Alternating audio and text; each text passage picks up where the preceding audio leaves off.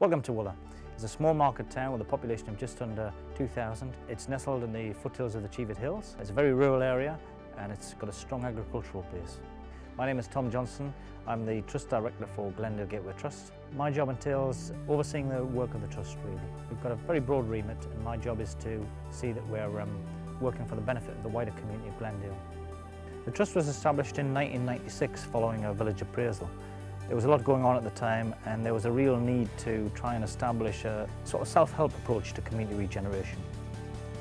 This Community Resource Centre was the first building that was transferred to us. It was owned by the local authority and it was transferred to us on a 999-year lease. We raised £750,000 to renovate the property, and on completion that gave us the confidence to move on to other things. We then moved on to buy empty properties on the high street. They were owned by an absent landlord, someone who didn't even live in the UK and had no interest in them other than an investment. So we took a big risk and we bought those empty properties for £250,000. We developed the properties, we created flats above the empty shops for young people.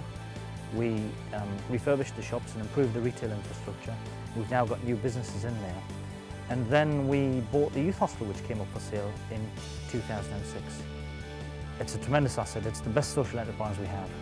We now manage and own that property under licence from the YHA. We encountered quite a few problems along the way.